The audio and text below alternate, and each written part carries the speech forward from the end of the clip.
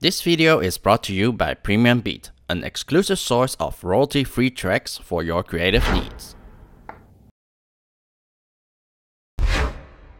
Hey filmmaker, Chung Dha here. In this video I'm going to show you how to do this shrinking Ant-Man effect, and it's like the same effect of the movie.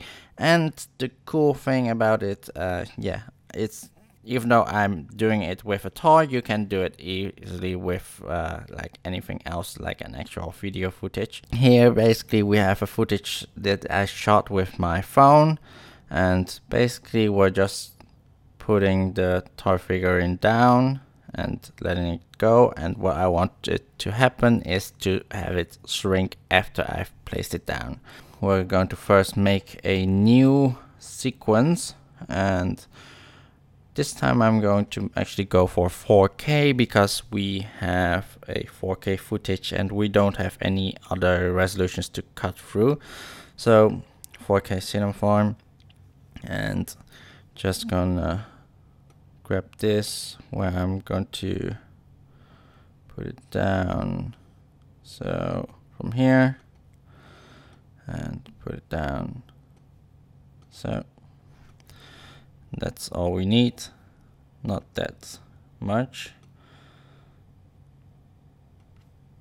So we have here, put it down.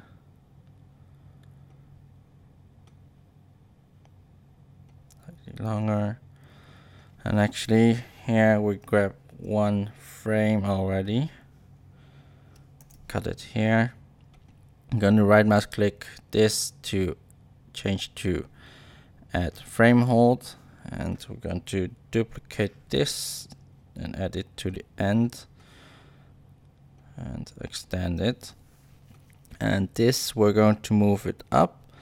Actually look at what time I want it to change. So let's see, put it down, and yeah, I think at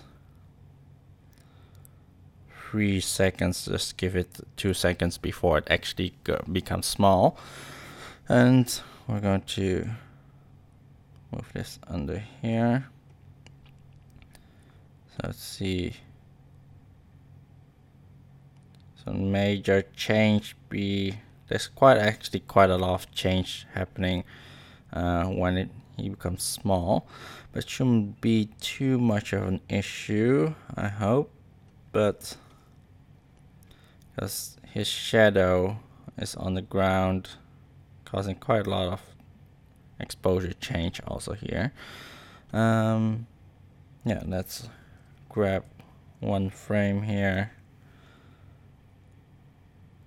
Actually, we're going to export a frame because we're going to do a cutout. I know we can also cut it out here in effects, but it's actually much quicker to do it in Photoshop because he's not moving anyways. And actually for any of the other, like moving, if you're jumping and everything, you also basically do the same, just as it is basically a freeze frame. So we're going to export this frame out and go to just desktop, and JPEG be fine. And just going to here, drag this into Photoshop. So we opened the exported frame inside of Photoshop, and first go to layers, double click on it, just OK. This separates it, or make it possible to separate it to have like a transparent background. And we're just using a magic wand. However, yeah, not every image would be this easy to remove, but I think also here we're going to get much in trouble. So here I'm actually going to be quite lazy and use the lasso tool.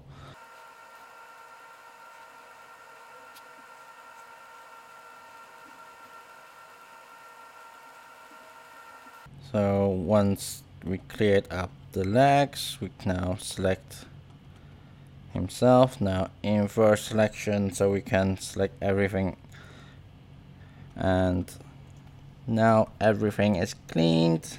So we can now save this and export this as a PNG. And let's do that quickly. Now we can import that PNG. So we can put this over here and we can see, even though, yeah, we can see the shadow actually disappear.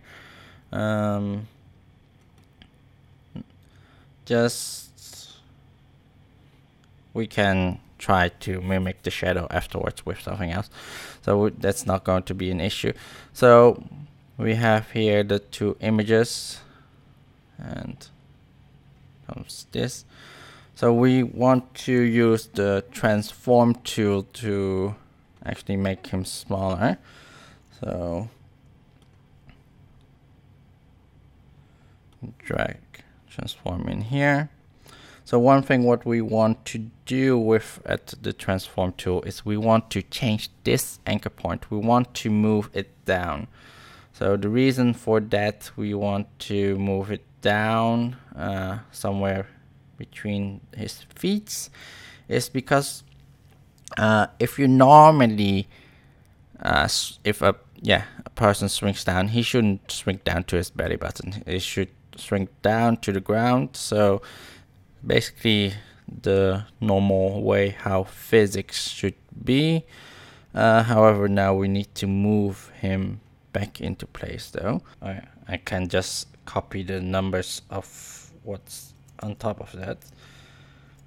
6 and 188. 6.8. That should give me the, about the correct size.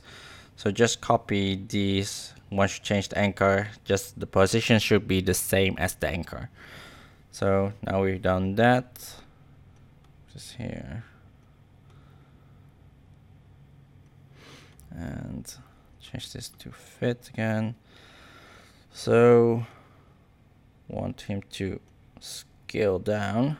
So make uniform scale. So that looks actually quite correct where I placed the anchor. That's pretty cool.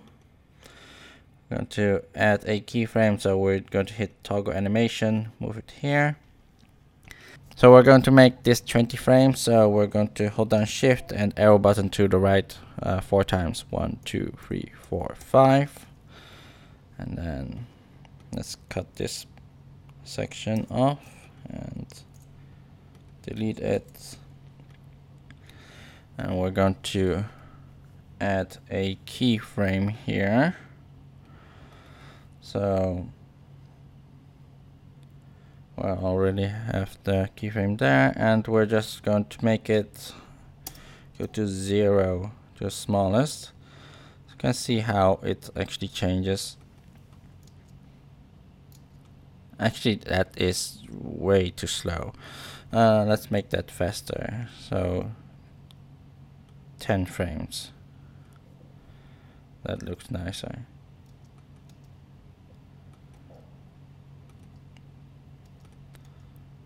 That's not bad, but let's add a bezier here.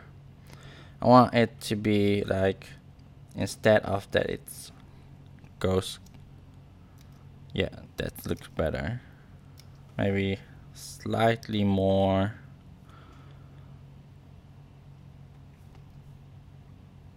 Yeah, that's way better. So with the bezier, what actually happens is that he's not like directly going, but there's like an increase in speed. So it's like first slowly and then basically slowly and then pop.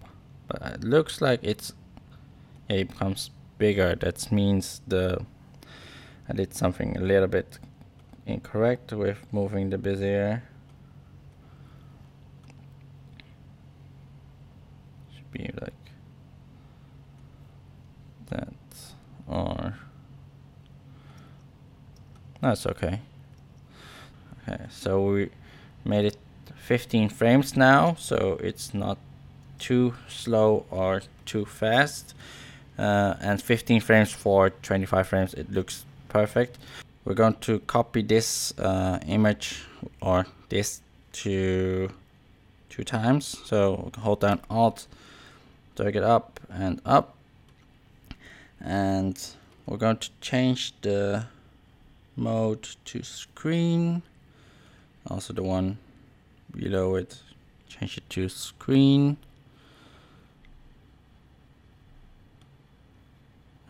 Not color Dutch, but screen. So we'll now move it. We see it that he lights up, but what we want to do is there's like an kind of echoey effect, but we're instead of actually using the echo, which doesn't work that well when you have transform also added. So we're going to kind of manually do a fake echo, but also we have more control like this. Let's actually turn off one of these, and this one we're going to, instead of moving these frames, we're actually moving this keyframe, and let's change it after 2. Let's move this here, and pretty much the same we're going to do on the one above. Turn this on. This one we move at 4, so we're using the arrow keys to move the frames. So 1, 2, 3, 4. Move this to 4, and that looks fine.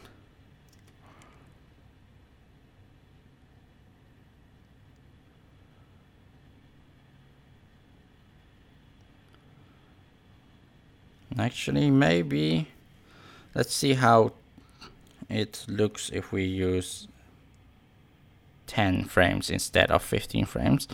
So move all these keyframes here, this one, and this one. How does that look?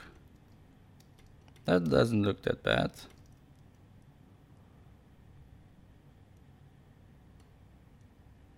Not sure why it becomes black here, but let's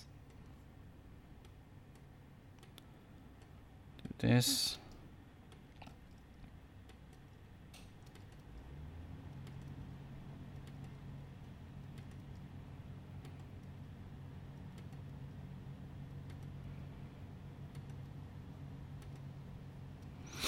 And maybe we can add even one more.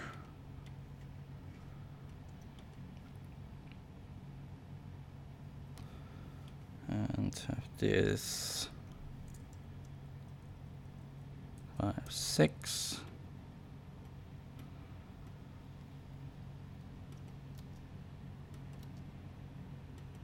It doesn't look that bad. Actually looks pretty cool. Maybe some of the intensities we want to change a bit. Like the last one, that it's not that extreme. So we can go to the opacity and lower that maybe to 75 or even lower, 50. One before to 75. So we don't have like extreme bright, so that the last one doesn't look extreme bright. So now we have finished the effect. Let's add some sound effects. So here we have several sounds loaded, and let's actually listen to them. So these sounds are from Premium Beats, where you can actually get quite a lot of stock music, but also effect sounds. And this one sounds more like an explosion, so that shouldn't work. This sounds more like a fabric being pushed. Let's listen to this one. This fashion swoosh works. This will be great for this. Let's drag this down here. And also let's dots here. So let's cut it here so it's much easier for us to pinpoint the location. That doesn't look bad. I'll actually half size this so you get the more proper. It doesn't sound bad. Actually, let's lower this volume to -10 because don't need it to be such a loud noise.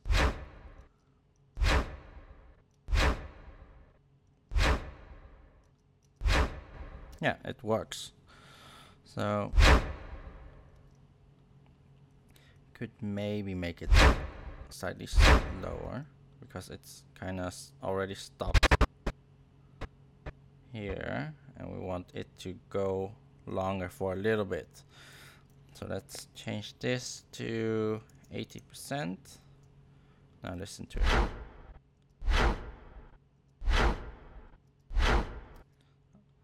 Changes the pitch. It's actually doesn't sound so bad. Let's actually keep it to maintain audio pitch and listen to it again. This video is brought to you by Premium Beat, an exclusive source of royalty-free tracks for your creative needs. So that was the Ant-Man shrinking effect. If you are new here, please hit that subscribe button here below. If you have any questions, please comment below and I'll see you guys the next time. Bye bye.